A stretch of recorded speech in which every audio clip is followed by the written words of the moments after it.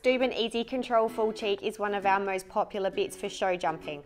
The E Z Control Full Cheek will give you plenty of directional control when you're asking your horse to turn to make those tight corners and get those really tricky lines. The locking effect of the mouthpiece will also stop your horse wanting to lean into the bit and sort of bore down on your hands and run away with you. So it keeps their head up before a fence without needing to go to any style of leverage bit. So this one is really good for younger riders or less experienced riders who need a little bit more control but they're not quite ready to go to a leverage style bit.